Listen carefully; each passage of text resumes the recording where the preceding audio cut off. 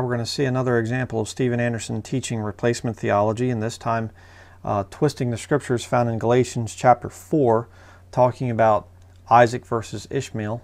The Isaac born after the spirit, Ishmael born after the flesh. And what he's going to do with this whole thing is he's going to say that the Jews of today actually are Ishmael. They're actually the wicked, people. They're not of the covenant anymore. Even though God made an unconditional covenant with Abraham and to his seed that went down through Isaac and Jacob, down through. But, that's no good anymore and everything else.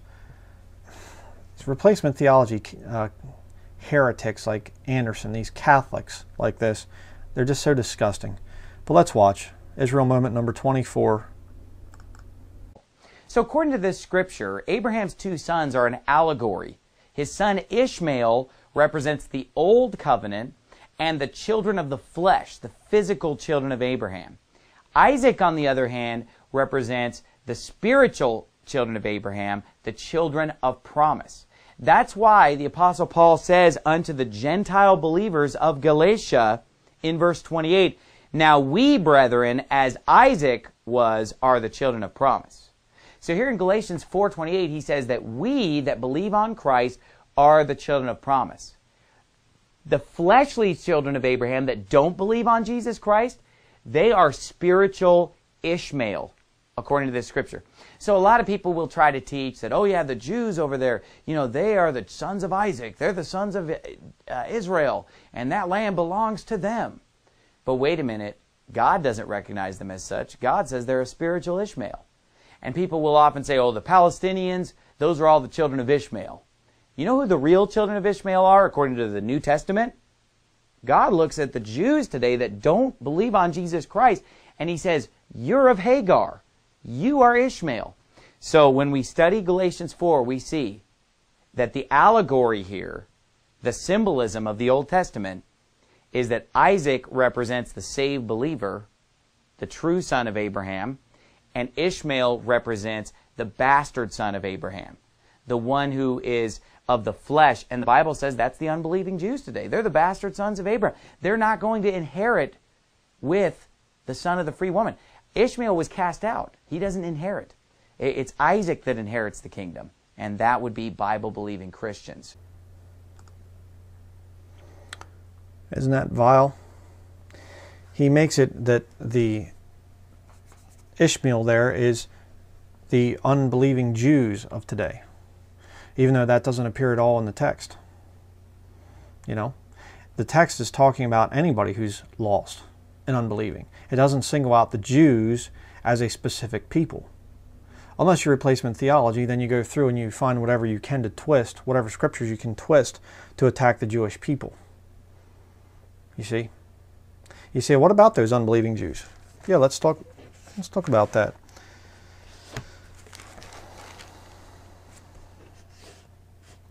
Okay, Revelation chapter 11, verse 13. And you can read this whole chapter. It will really clear things up for you in terms of our relationship to the Jews and what God has planned for them. It says here, Romans chapter 11, verse 13, for I speak to you Gentiles, inasmuch as I am the apostle of the Gentiles, I magnify mine office. If by any means I may provoke to emulation them which are my flesh, what's that? Physical Jews, and might save some of them. For if the casting away of them be the reconciling of the world, what shall the receiving of them be but life from the dead? For if the first fruit be holy, the lump is also holy, and if the root be holy, so are the branches. And if some of the branches be broken off, and thou being a wild olive tree wert grafted in among them, and with them partakest of the root and fatness of the olive tree, boast not against the branches, but if thou boast, thou bearest not the root, but the root thee. Thou wilt say then, the branches were broken off, that I might be grafted in.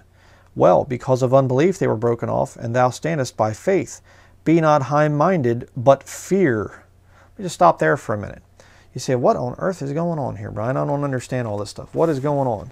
Well, what's going on there is Paul is simply saying the Jews at this time, as nationally, they have rejected Jesus Christ as their Savior. Now, all those promises, those covenants and the promises and everything else that God made to Abraham and to Isaac and Jacob and on down through, not through Ishmael. See, what was the purpose of Ishmael being born? God comes to Abraham and he says, you're going to have a son. And Sarah goes, well, it can't be through me. I'm too old. Hey, Hagar, come in here. Yeah, Abraham, Hagar, go ahead. And Abraham has a son through the Egyptian handmaid, Hagar, however you want to say it. He has a son through her. Why? Because Sarah didn't believe what God said. And finally she believes, there, and God gives them a son, Isaac. And that's what's going on here. God says, that covenant that I made with you, it was for your son that you were going to have with you and Sarah, not through Ishmael. Now, Ishmael, representing the Arabic people, if you do the genealogy coming down through, which you can do according to the Bible, of course, by the way. It's not endless genealogies or things like that, which we're going to actually see Anderson in an upcoming video here. He actually does endless genealogies and proves that he can't even scientifically reason things. I don't want to get ahead of myself here, but the fact of the matter is, yes, you can trace yourself back through and see which son you go to, which of the 3 sons of Noah, and then going down from that. But with Jews and Arabic people, you can see the descendants where they go to. Okay? And you take a descendant of Ishmael, they are not they're not in that covenant relationship that God made with Abraham, Isaac, and Jacob. They're not in that. The only way they can get into it is through Jesus Christ. See, they become a wild olive tree and they get grafted in. Now, if you don't understand the thing of grafting branches onto trees and stuff like this, you have a root, and the stump of the tree basically comes up. You can take a wild branch and you can cut it a certain way and insert it into that tree and tie it on or put some little glue on or whatever else there, and it'll actually grow and it'll graft itself into that root. So then the branch, the wild olive branch, is the really great thing and stuff like that. No. It's only good and can only produce fruit because it's connected to the roots. The roots are bearing the branch. The branch is not bearing the roots. Okay? You break the roots off of a tree, that tree dies. You break a couple branches off, the tree goes on living. You see? So the branches are not the ones controlling the system. It's the root. And what is the root? If you're saved, the root is Israel, the nation of Israel, God's chosen nation. And I, myself, am a wild branch that's been grafted into that nation of Israel. Now, I can be a partaker of the covenants. I am an adopted child. It'd be kind of like we have the holidays coming up here and things, and some family invites me over, and I come walking in there, and I don't know anybody, and I'm kind of a stranger there and whatever else, and I just kind of make myself at home and start pushing people around. Hey, get out of here. This is my house and things now. No, it doesn't work that way. And that's what a lot of people are trying to do with Israel. They're trying to say, well, I can push Israel around and the Jews and everything else here, and this is our book, and we can change it and do whatever we want. No. If you're a Christian, you've been invited in. You're adopted in. All right? Don't boast against the root. But look here at verse 21. For if God spared not the natural branches, take heed lest he also spare not thee. Behold therefore the goodness and severity of God on them which fell severity, but toward thee goodness, if thou continue in his goodness, otherwise thou also shalt be cut off. Okay? Let me just stop there. Now, I made a sermon not quite a year ago, some questions on eternal security, and the question was raised, is this a reference to somebody being cut off in the sense of salvation? And at the time I said, well, I don't really know. I didn't say, absolutely, yes, definitely, you can lose your salvation here, definitely. I said, honestly, I don't really know. If there are exceptions, this could be one of them. I don't know. I can't be totally dogmatic. And it's all over the place now. Brian Ellingers against eternal security. I just said I don't know. I'm sorry I'm not a pope for some of the people out there that I can just rule with great authority and I can tell you exactly what the Bible teaches in every situation. I don't know. I don't mess with certain areas like this. So I look and I go, man, you know, I'm not going to mess around with the Jews, right? I'm not going to mess around with changing God's word, Revelation chapter 22. It was the other one I have questions on. Could this be that somebody gets cut off and that is broken off and God says, okay, you want to mess with Israel? Snap, you're out. Could it be that? Could be. Could it be a national cutting off? Could it be God looks down and says, okay, I cut off Israel and blessing them, you'll still be saved, but I'm going to cut your nation off and you're going to get to experience major persecution. That's another possibility. Again, I don't know. All right? But the point is, either way you look at it, it's a very bad thing to go against the nation of Israel, to go against the root. The root is what bears us, not the other way around. All right? Be real careful about that. But let's get back to the video here. We'll show you this thing again where Anderson is openly saying that the Jews are now somehow Ishmael and, you know, the Palestinians are Jews or something. He's like, the guy is so warped. Let's watch. It's Israel moment number 25. That the Jews today, he's saying, are persecuting the Christians. Now, let's keep reading. It says in verse 29, but of the free. And he just finished saying that the children of the bondwoman are the current inhabitants of Jerusalem. Okay, let me stop there. The children of the bondwoman are the current inhabitants of Jerusalem. The Bible says no such thing. The guy's such a liar. It's incredible. Let's continue. It's the physical seed of Abraham that are the spiritual Ishmael. And you say, wait a minute, Jews persecuting Christians? What are you talking about? Well, if you read the book of Acts, the Jews are persecuting the Christians all throughout the book of Acts. And, you know, we often think of the Romans persecuting the Christians. You're not going to find it in the book of Acts, because when you study the book of Acts, you'll see that the Romans are constantly defending the Apostle Paul against the Jews. The Jews are trying to tear him apart. The Jews are trying to kill him. And the Romans have to come and rescue him out of their hands. Oh, those good Romans. Boy, we can sure be thankful for those wonderful Christian Romans. Yeah, okay. Guy's a Catholic here, definitely. But the point is, he's like saying that, you know, it's no longer the physical descendants of Abraham. Huh? The Jews are, you know, we're talking about here the physical seed of Abraham. I mean, he said that in there. But it's not the Jews. It's the Christians. So the Christians are now the physical descendants of Abraham. I thought we were spiritual descendants of Abraham. The guy is nuts. He's absolutely crazy. The Jews today are Ishmael.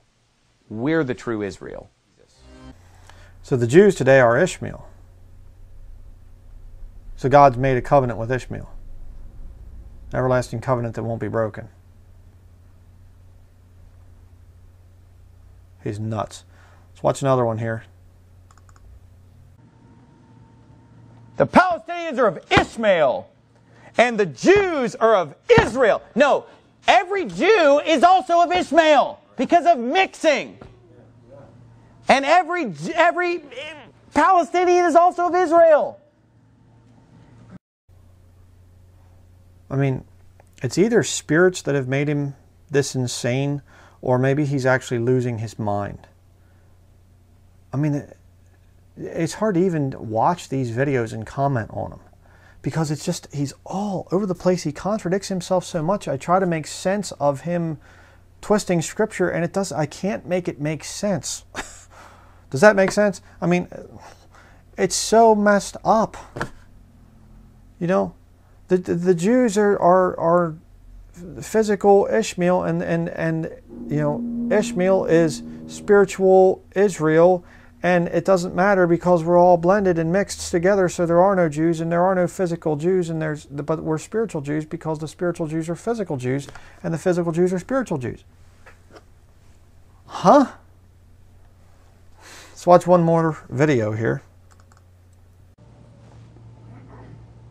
Now, anybody who understands what I explained just now, anybody who knows math, you know, we've got a certified accountant. Do you approve this message? We have a certified accountant in the front row here that just told me that he approves what I'm saying. Because any mathematician knows that this is true. And you know what? Any scientist will tell you this is true. We talked to the guy at the DNA lab. He said, you go back several hundred years, we're all the same. Because we're all, you know what? The Bible was right when it said we're all of one blood. That God has made the nations of the earth of one blood. You sit there and say, oh, I'm just purely a white person. Oh, I'm just purely Asian. I'm just purely African. No, you're not. No one is. No one is. That's why it's so ridiculous to take pride in that. Oh, well, I'm Jewish. You're a Gentile. Those Palestinians over there all descend from Abraham. Every single one of them. Well, no, you mean most. All of them.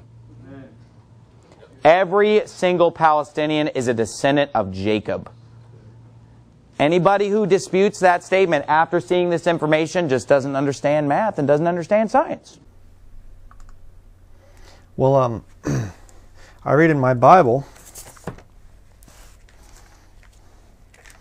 over here in 1 Timothy chapter 6, verse 20, down here it says, O Timothy, keep that which is committed to thy trust, avoiding profane and vain babblings and oppositions of science, falsely so called. If you don't understand Stephen Anderson's system, you just don't understand math and you don't understand science. Well, I have some advice for you, Christian. Keep that which is committed to thy trust, avoiding Stephen Anderson and his profane and vain babblings and his oppositions of science, falsely so called. We're going to be talking about his DNA science and his endless genealogy chart, which he even calls it that. We're going to be talking about that coming up here in the next couple of videos. Absolutely incredible.